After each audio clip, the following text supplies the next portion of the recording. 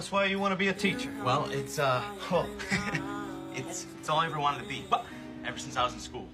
What kind of teacher is that? One who makes it possible for a kid to learn, even if he's different. In a way, the best teacher I ever had was my Tourette's. You don't have to talk about... No, it's okay. I make a point of being open about it. It's never off limits to my students. They can ask me anything they want about it at any time. I hope this question isn't too personal, Brad. Do you make those noises in your sleep? I don't know. I'm asleep. Okay, Brad. I want to hear more about your teaching philosophy. Yeah, I'd love to tell you about my teaching philosophy.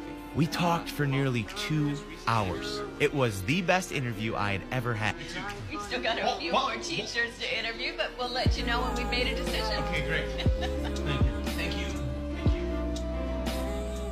Thank you.